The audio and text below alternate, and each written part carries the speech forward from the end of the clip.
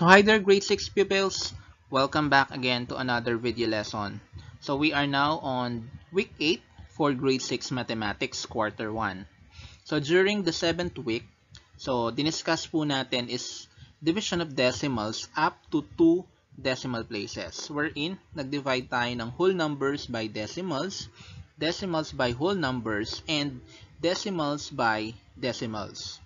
So for this week, we will be dividing decimal up to 4 decimal places by 1/10, 100ths, and 1,000ths. And as well as to divide decimals up to 2 decimal places by 10, 100, and 1,000 mentally. So, yung letter B natin na i-discuss mentally, ibig sabihin, isosolve lang natin sa ating utak. So, meron tayong pattern dyan na i-discuss mamaya kung paano makakapag-divide ng decimals by 10, 100, and 1,000 mentally. So, let's start. So, at the end of this video lesson, students, you are expected to divide decimals up to 4 decimal places by 1/10, 100ths, and 1,000ths. So, kapag decimals ang pinag-uusapan natin, thousandths, hundredths, and tenths, meron po silang THS sa hulihan. And then also, sabi ko nga kanina, we will be dividing decimals mentally. So, ayan, up to 2 decimal places by 10, 100, and 1,000. So, before we proceed to our discussion, let us have a review. So, i-review muna natin yung lesson na ito, which is multiplication of decimals. So, we have multiply 123 and 45 hundredths by the following factors. So, kapag nagmumultiply tayo ng decimals by another decimals, ang nangyayari po sa ating product is lumiliit po siya. Say for example, kapag minultiply natin ang 123 and 45 hundredths by 1/10, magmumove po tayo ng 1 decimal place to the left. So, ibig sabihin, ang sagot po natin dyan ay 12 and 345 thousandths. So, nagmumove po tayo ng 1 decimal place to the left. And then, kapag minultiply naman natin yan by 100ths, magmumove naman tayo ng 2 decimal places to the left. So, kung kanina ang sagot natin ay 12 and 345 thousandths, ngayon po ang sagot natin ay 1 and 2,345 10,000ths na. And finally, kapag nagmultiply tayo by 1,000ths, magmumove tayo ng 3 decimal places to the left. So, ang final answer natin is 12,345 100,000ths. So, you can see, ayan, lumiliit ng lumiliit yung product natin, syempre. But, kapag nagmultiply naman tayo by 10, 100, and 1,000ths, lumalaki naman. Say, for example, 123 and 45 hundredths, i-multiply natin ng 10, magmumove naman tayo ng 1 decimal place to the right. So, ibig sabihin, ang answer natin dito is 1,234 and 5/10. So, from 100, naging thousands na siya. Next, by 100, magmumove naman tayo ng 2 decimal places to the right pa rin. So, ibig sabihin, ang sagot natin dito ay magiging 12,345 na. So, 10,000s na. Next, kapag minultiply natin yung ating given decimal by 1,000, so magmumove naman tayo ng 3 decimal places to the right. So, ibig sabihin, ang sagot natin dito ay magiging 123,450. So, yung sagot natin kanina na 12,345 is dadagdagan lang po natin ng 0. So, yan po ang ating review. So, kung paano mag-multiply ng decimals. So, let us now discuss our main topic, which is to divide decimals by 1/10, 100ths, and 1,000ths. So, division is the exact opposite of multiplication. So, ang kabaligtaran po ng multiplication is division. Just like addition, kabaligtaran niya is subtraction. So, remember that in multiplying decimals by 1/10, 100ths, and 1,000ths, we move the decimal point to the left, kagaya ng pinakita natin kanina. But, in dividing decimals by 1/10, 100ths, and 1,000ths, we move the decimal point to the right.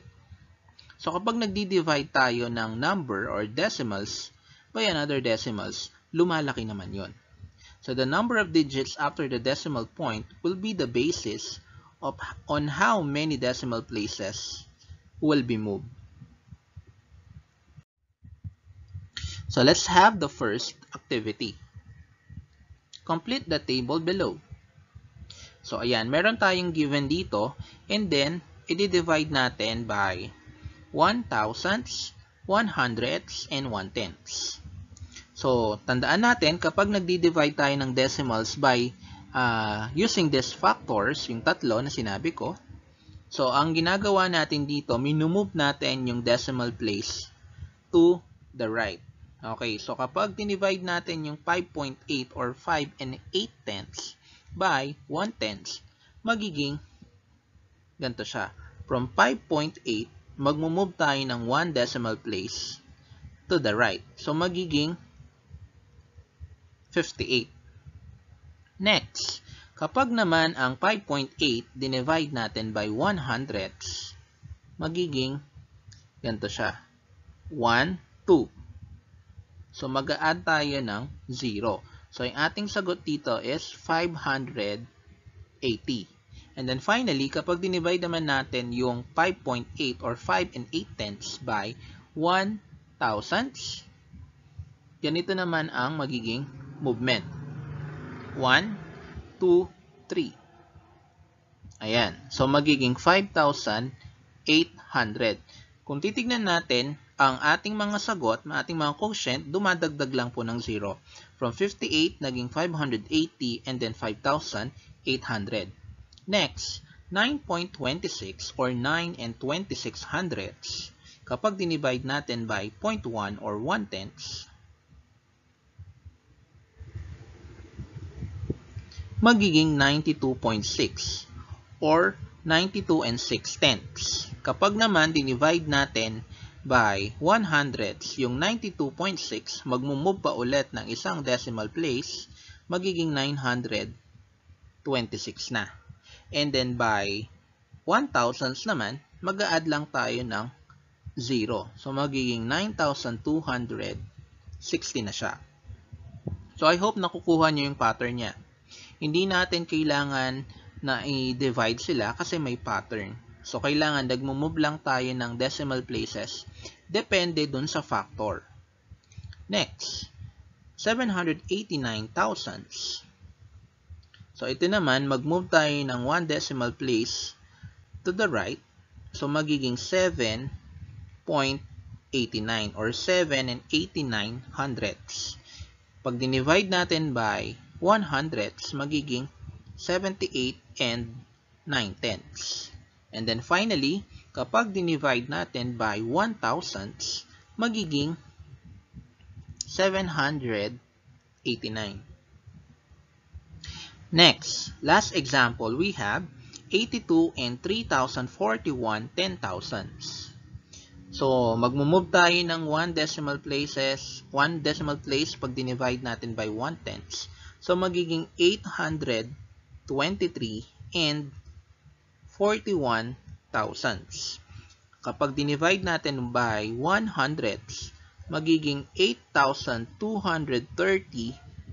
and 41 hundredths. And then finally, kapag dinivide natin by 1,000 thousandths, so magmumove ulit tayo ng 1 decimal place to the right, magiging 82,304 and 1/10. So I hope nakuha natin yung pattern natin kapag nagdi-divide na ng decimals by 1/10, 100ths, and 1,000ths. So let's now move on to dividing decimals by 10, 100, and 1,000. So ngayon naman, i-divide natin yung decimals by whole numbers. So kung yung decimals, dinivide natin kanina doon sa mga decimals na divisors, yung 1/10ths, 100ths, and 1,000ths, lumalaki yung ating result or yung quotient. What about kaya kapag dinivide naman natin by whole numbers? So in dividing decimals by 10, 100, and 1,000, move the decimal point to the left as many places are the number of 0 in the divisor. So ang mangyayari naman dito is magmumove tayo ng decimal places to the left. So ibig sabihin, kapag minove natin yung decimal point to the left, liliit po yung ating sagot. So let's have the second activity. Answer the following questions. What is the quotient of 4.6 or 4 and 6/10 and 10? So sulat natin 4.6 or 4 and 6/10 divided by 10.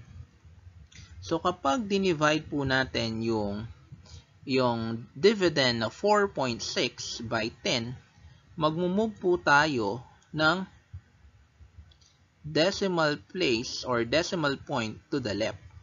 So since dun sa 10, yung ating divisor, isa lang po ang 0, isang decimal place lang po ang ating i-move. So from the decimal point, magmumove tayo ng isa to the left. So our final answer is 0.46 or 46 hundredths. Next, what is 7 and 33 hundredths divided by 100? So rewrite lang natin 7 and 33 hundredths divided by 100. So rewrite natin yung 7.33. And then, since yung ating divisor is 100, so dalawa po yung 0, dalawang decimal places din po ang i-move natin to the left. So, let's start. 1, 2. So, dalawang decimal place ang minove natin. And then, our final answer will be 0.0733 or read as 733 10,000ths. Ayan. Kung mapapansin nyo po, yung ating mga nakuhang quotient ay maliit.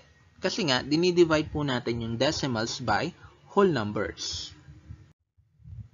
Next one, number 3. What is 81 and 94 hundredths divided by 1,000? So, 81 and 94 hundredths divided by 1,000. So, rewrite lang natin. And then, magmumove tayo ng 3 decimal places. So, titignan lang po natin yung ating divisor kung ilan yung 0 na nakikita natin sa hulihan. Okay? So, dun sa 10, 100, and 1,000. So, mag-move tayo ng 3 decimal places to the right.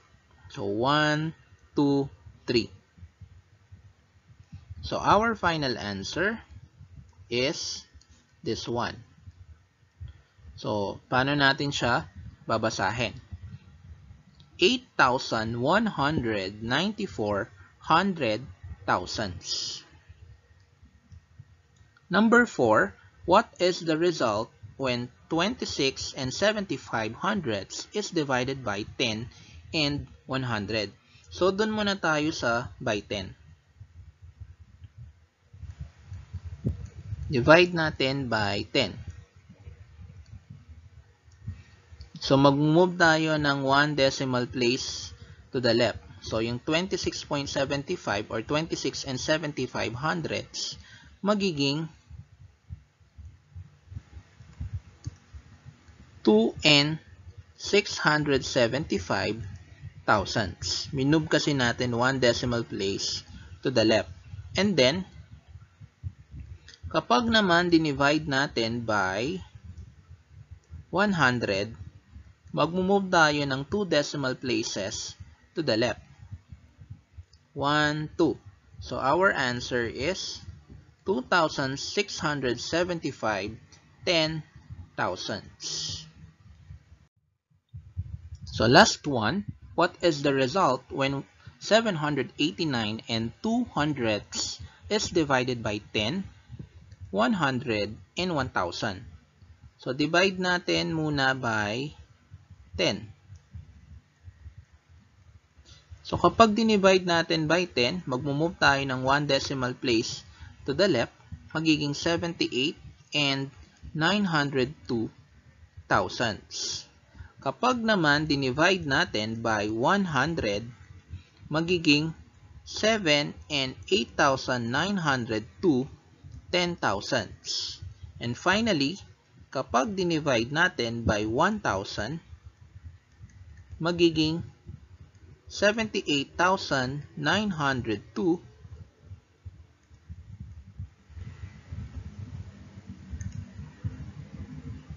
100 thousandths. So, ayan.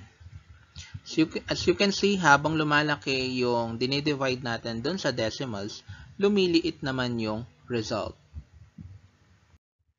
And then, for your activity, divide the following decimals by 10, 100, and 1,000 mentally. So, dito, pwede nyong orasan yung sarili nyo kung ilang minuto or ilang seconds nyo masasagot ito. Mentally lang ha. Ibig sabihin, bawal tayong mag-compute manually, bawal tayong gumamit ng calculator or any calculation device. So, iisipin lang natin, isosolve lang natin yung mga given na yan sa utak natin. So, yun lang. So, what's next? Differentiating terminating from repeating, non-terminating decimal quotients. So, kung ano yung mga repeating and non-terminating decimal quotients na yan, i-discuss po lahat natin yan sa susunod na video lesson. So, thanks for watching!